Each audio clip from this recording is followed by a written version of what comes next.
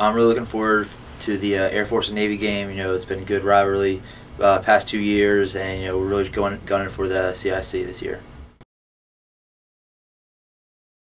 I don't really break it down by defensive player, but I would have to say, as a defensive scheme, the Rutgers defense, we've struggled with that the past 2 years, and then the Stanford defense we faced this past weekend have both been caused a little challenge for us. Fortunately, I'm pretty boring with that. Pretty calm before the games. I don't really have any pregame rituals.